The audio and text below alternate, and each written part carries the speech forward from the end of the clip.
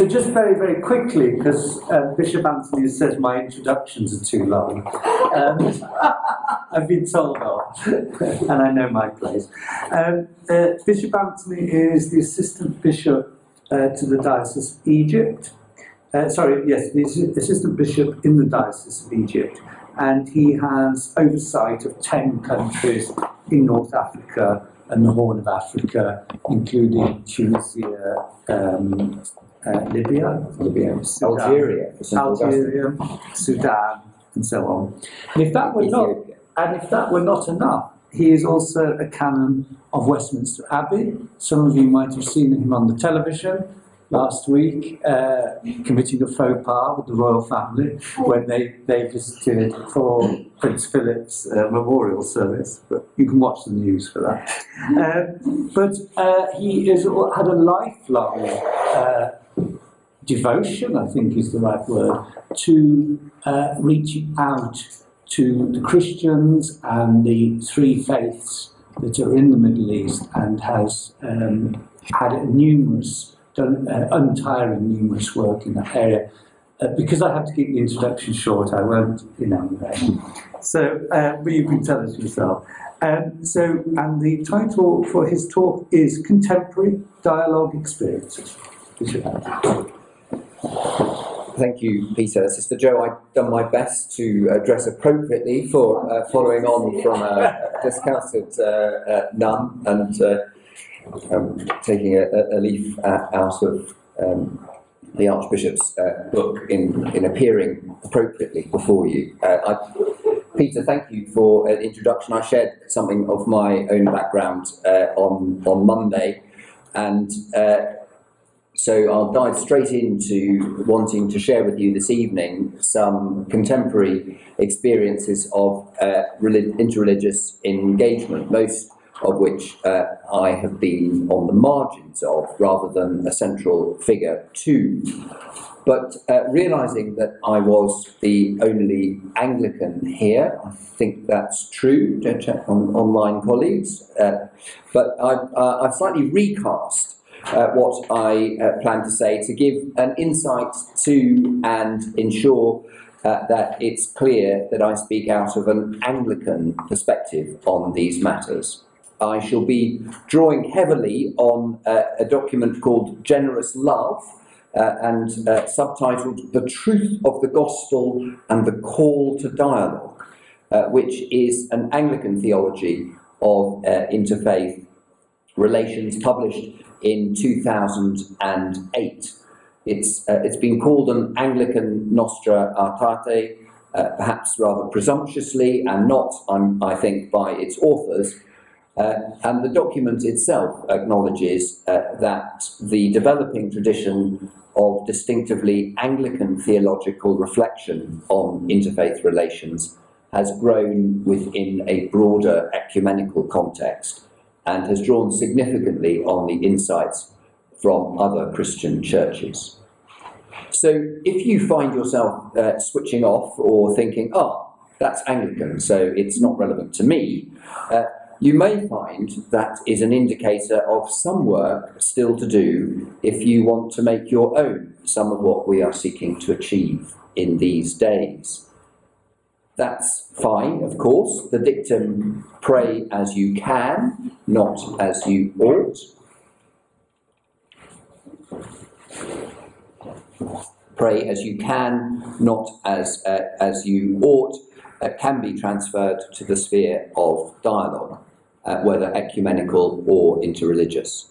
So I suppose my plea would be that even if you find you can't relate to what I'm saying, or you can't engage in this sphere of interreligious dialogue, please offer encouragement to those who can or want to try, as you would to someone seeking to pray. So, as a former member of Archbishop Rowan Williams' staff, let me quote something from the foreword he wrote for a doctoral thesis of Sarah Markiewicz, which researched the genesis and fruits of the Muslim scholars' 2007 open letter to Christian leaders entitled A Common Word Between Us and You. I had a part to play in the ecumenical conference that Archbishop Williams convened in preparing his response to that letter, his titled A Common Word for a Common Good, or for the Common Good. In a way, that exchange of letters illustrates some of the different journeys to which I will make reference a little later. Anyway, the quote: "Dialogue between faith groups is more necessary than ever and more difficult than ever. No one could deny that we live in a period where religious identity is regularly exploited as a driver of conflict, sometimes appallingly brutal conflict, even when coexistence and the level of mutual forbearance have been common in the past. Persuading people to confront each other in a non-violent context, to struggle to get inside the mindset of another tradition, is not everything, but it is an indispensable part of moving towards something better than a cycle of slaughter. Yet, at the same time, modern communications and the hunger for simple readings of complex situations mean that dialogue is constantly undermined by myths and stereotypes. And because of that, a good deal of what attempts to be genuine dialogue can be hampered by an understandable nervousness about unconsciously recycling or colluding with such myths, so that good manners and blandness stifle the hard questions we need to ask of each other. Before explaining one of the ways in which Archbishop Williams sought to nurture an environment in which such questions could be grappled with between Christians and Muslims in this instance, I should like to use a comment by the Anglican Archbishop of Dublin, Michael Jackson, as an entree into defining what we mean by dialogue, as he addressed the Council for Christians and Jews annual general meeting in 2017, its 75th year, observing that earlier generations spoke instinctively of dialogue. People today increasingly speak of encounter. This is a helpful reminder that, particularly in an academic environment, it is easy to over-intellectualize dialogue and lose out on the richness that comes from the cross-fertilization derived from a dialogue of life and a dialogue of ideas.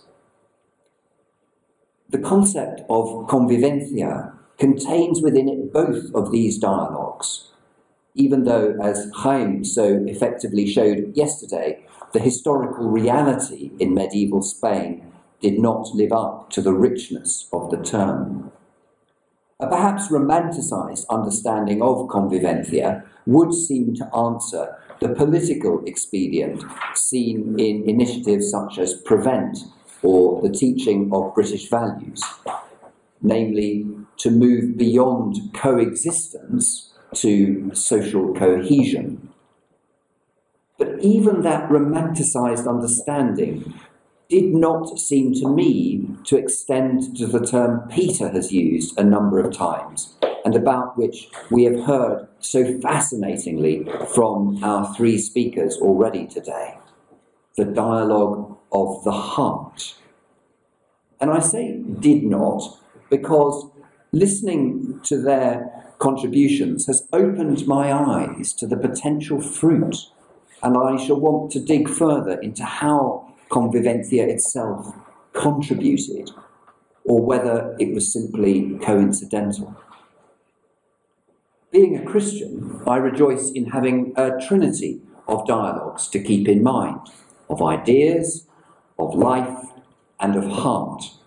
And it has been a fascinating discipline to examine the various dialogue experiences I have and have had in the light of them. But for now, I'd like to use the insights of a Jewish scholar to dig a little deeper into the word dialogue.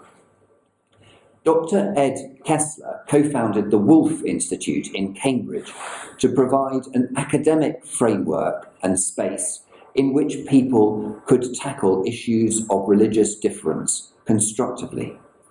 He observes that the word dialogue is often both misconstrued and ill-defined. I have been in the room where conversations between Jews or Muslims, and sometimes both, with Christians, have felt obliged to come together and have simply exchanged established theological positions, more or less politely. That is not dialogue. You could also describe as dialogue almost any communication, such as an email exchange between persons of two differing religious points of view.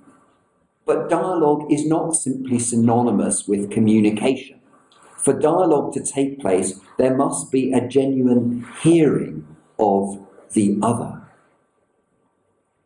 Alongside the distinction between dialogue and communication, we need to ensure dialogue is not confused with some of the, quote, related activities that provide an essential framework for, but are not the same as, dialogue, unquote.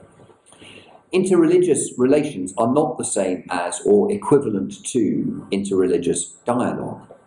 Coexistence requires a relationship with the other, but does not imply that there is any dialogue, which is why I suspect some religious leaders are happy with coexistence, whilst not being open to the consequences of dialogue.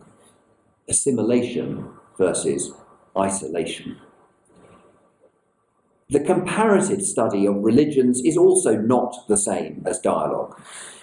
For sure, a degree of faith literacy is, and knowledge about the other's religion, desirable, and can be an objective in itself.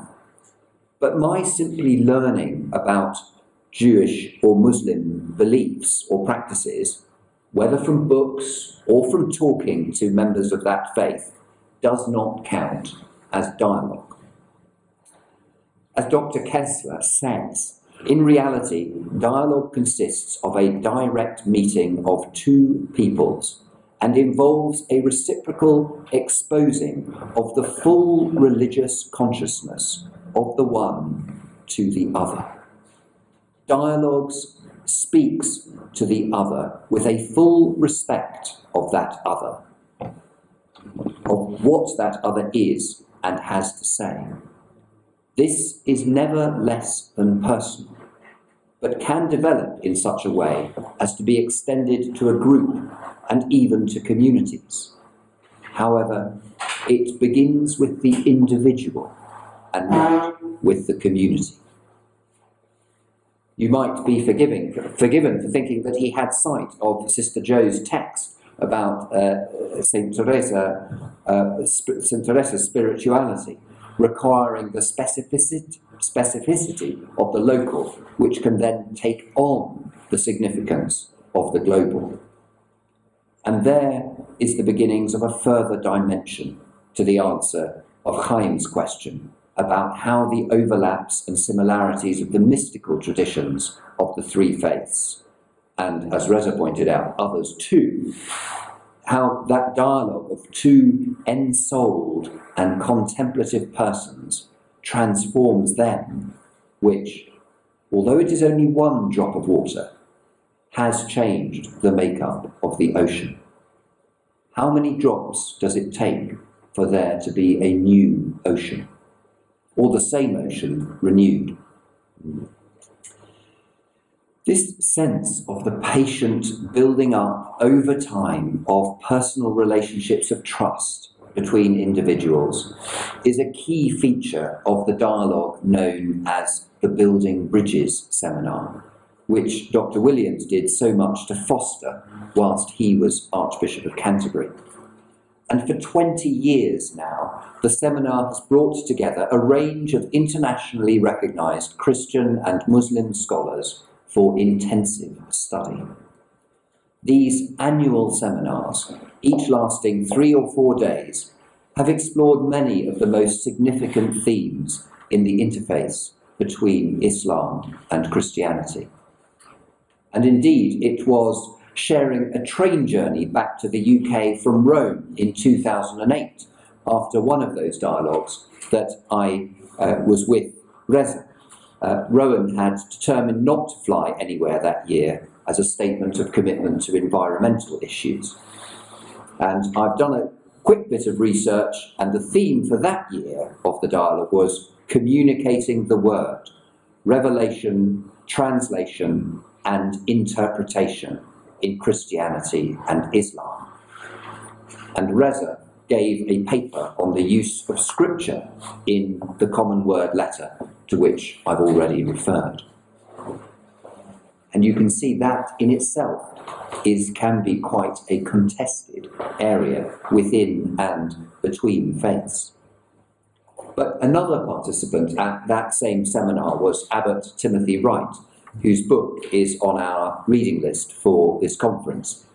And I'm going to skip over an anecdote that has him as the Abbot of Westminster. No, I can't, because time. I'll tell you afterwards if I finish in time.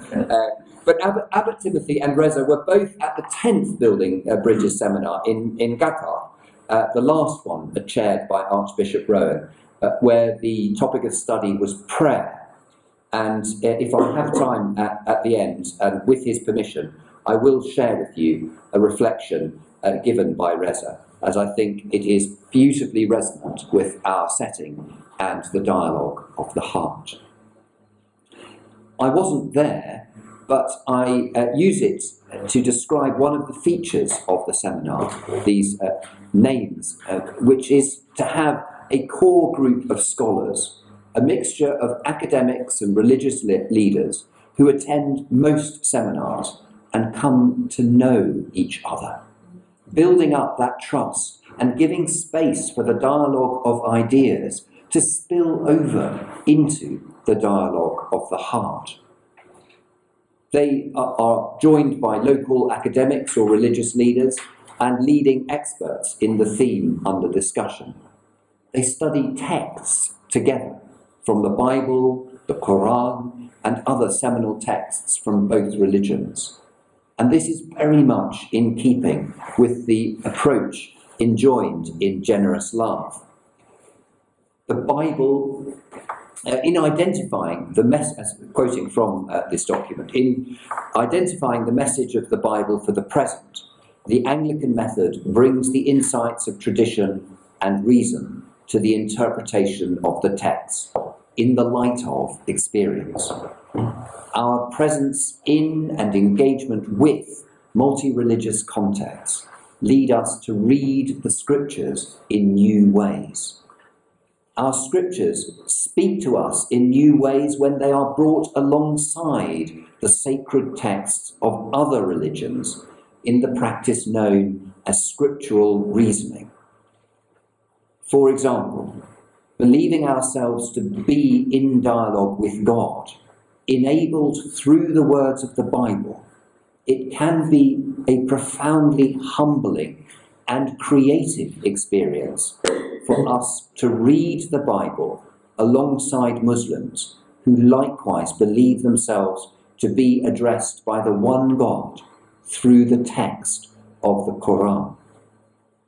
And one of the most profoundly educative experiences for me has been to witness Muslims discussing amongst themselves their interpretation and understanding of their texts. And many of the Muslim participants said the same about the dialogue amongst the Christian attendees. And Jewish friends of mine have said the same about their experience of scriptural reasoning. And another feature of building bridges, at least in the years that I had some involvement, was that there were some public lectures. And whilst most of the sessions were private to the participants, some in smaller groups and some in plenary, the very first Building Bridges gathering was a bit different, and reflecting on the appreciative conversation that occurred then, described as, quote, the hard work of listening and remaining serene whilst hearing views and ideas that could disturb and even distress. The kind of listening which is possible only when people do all they can to suspend their desire to judge, to control, to change the other person. Gillian Stamp came up with the description of 4 journeys: historical, public, private, and reflective.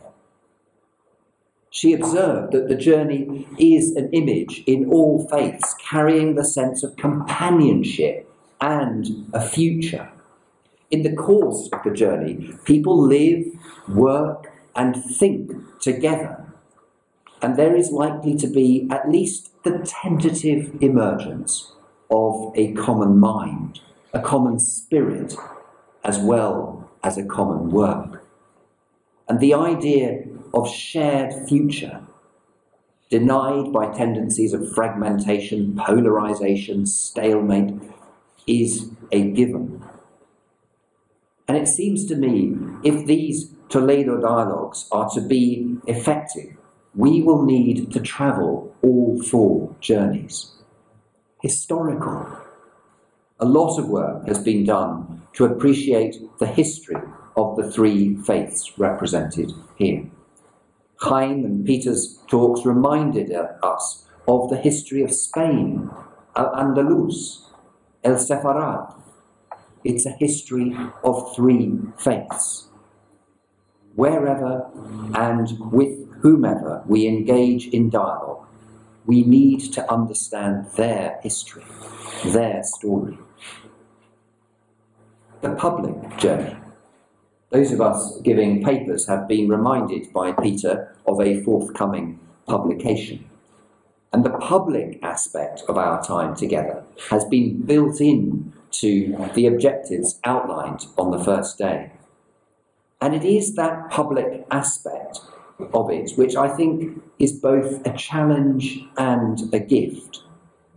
Once 2 people can come to an understanding, there then comes the often courageous step of sharing it with others, whether that be as a member of a local faith community or as a religious leader with broader reach.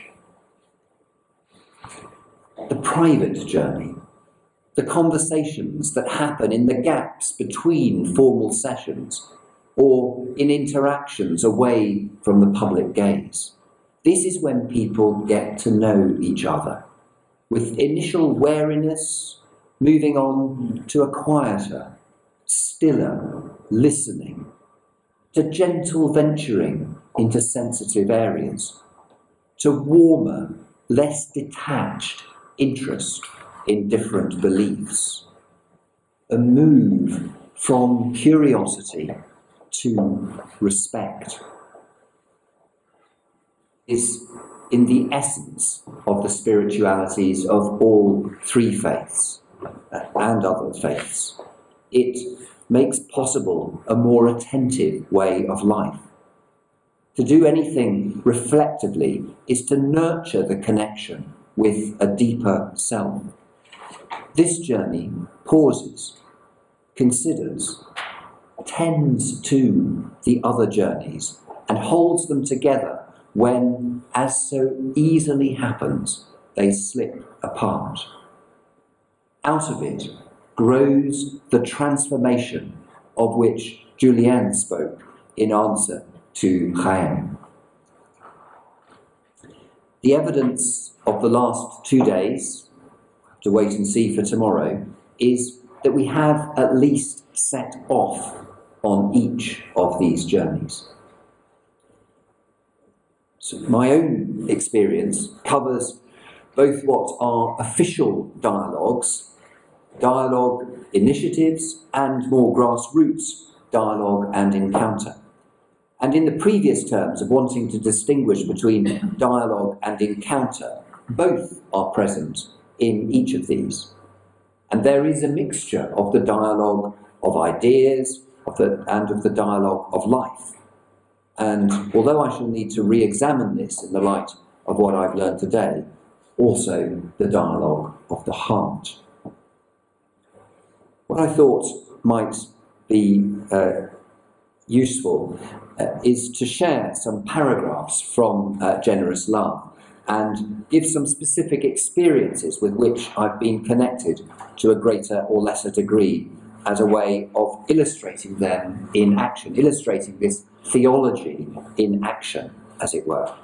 And I think I'm going to have to compress that a bit, but if any of them pique interest or might be helpful to you, then let us pick that up in what I hope will be a bit of time for question and answer afterwards, or time outside these formal sessions. In looking at the contemporary context and the Anglican heritage, there are three acknowledgements, and that's once again this wonderful trinity. It's no way designed to be exclusive of those who do not have a Trinitarian interpretation and understanding of God, but it does offer a paradigm of confidence and humility as something, quoting from Generous Love, urgent to Anglicans to live out in a multi-religious and interfaith world. So, acknowledging that there is one God, the Creator. An Anglican approach dismisses nothing as outside God's concern, but attends to the world in its manifold differences, in the expectation that it ultimately coheres, having one source and one goal in God. This is a discipline against sectarianism and a resource for living with plurality. That's a quote of the first acknowledgement. Well, in a way, that's just me recognising what I share with the rest of creation, an existence that depends on God. But that union, it is that union that is brought out in some of our explorations of the mystical tradition this morning, and the Carmelite spirituality that Sister Jo has spoken of. For those on this journey, the plurality itself becomes something that can offer gentle rein and promote our spiritual growth. A second acknowledgement, acknowledging that God, quoting, that God is manifest in the particular human life of the Son, as Jesus' ministry initiated an indefinite series of particular encounters, now limitless in reach in the light of his resurrection. So the Anglican Church has sought, in making decisions, to attend to the particular contexts of its work. It has treated with caution generalized claims made for timeless and ahistorical systems. I guess that's the Teresan local informing the global. And as examples, I draw on something like the rabbi and clergy encounters sponsored by the Council for Christians and Jews, or in my diocese in Egypt, a programme in Christian and Muslim schools called Planting a Tree of Hope, where the schools come together to plant a tree, or the imam and priest exchange there, where imams and priests are seen walking together in the street, overcoming a sense that it's fine, there are Christians over there, we're Muslims over here, as long as we don't talk to each other, we'll be able to get along just fine.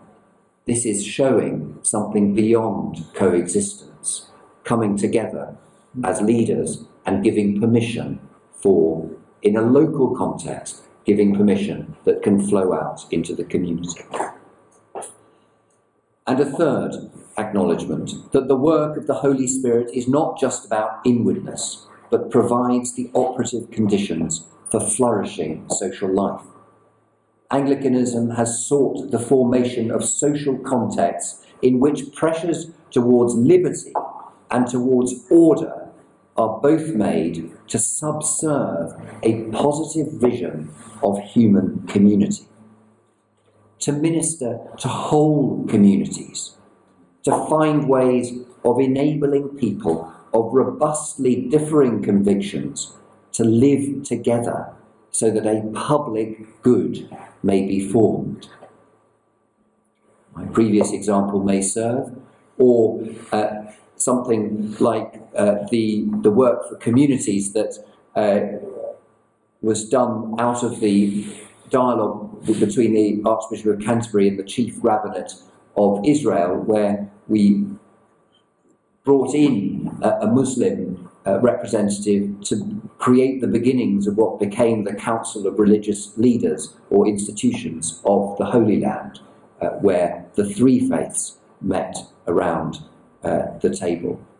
Or a tour on which I've been with the Council of Christians and Jews to Israel and Palestine with Christian and Jewish leaders to seek to understand the lived reality of the experience of both Jewish and Jewish Israeli and Palestinian Israeli, Arab Israeli and Palestinian Arab communities. So I'm mixing up religion and ethnic things there, but going together with a rabbi and another lady into Ramallah, which as Israeli citizens is not encouraged. I'm looking for to be fearful, to sit alongside them who's fearful that this is actually a dangerous thing to do.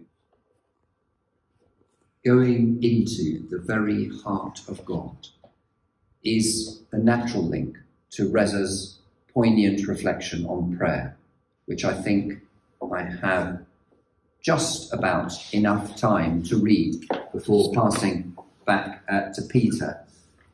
Probably, I suspect, to go straight into Mark's talk. Or hopefully there'll be some time for questions. But here is Reza Shah-Kazemi on prayer. That's him over there, I think. We alone are free to direct our awareness to the source whence it emerged and to integrate it therein.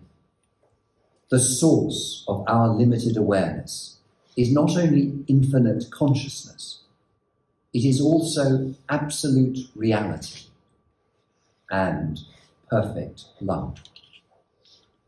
Prayer, at its deepest or most contemplative, is the most direct means by which the human accident returns to the divine substance. The drop of human awareness returns to the ocean of divine reality. Prayer, at whatever level, helps to displace egocentric consciousness, granting us a taste of the spiritual joy that accompanies liberation from the ego, rendering transparent the contours defining the drop of individual consciousness. As the stranglehold of the false, egocentric self loosens, one senses a very real possibility of realizing one's true self in the bosom of the real. And such self-realization, in the measure of its authenticity, overflows as the gift of self to others. What one gives to the neighbour is heartfelt love, for one has tasted the love that flows from the heart of the real. To be human is to be capable of prayer, and to pray is to bring to fruition the blessed seeds of beatific reality embedded within the human heart.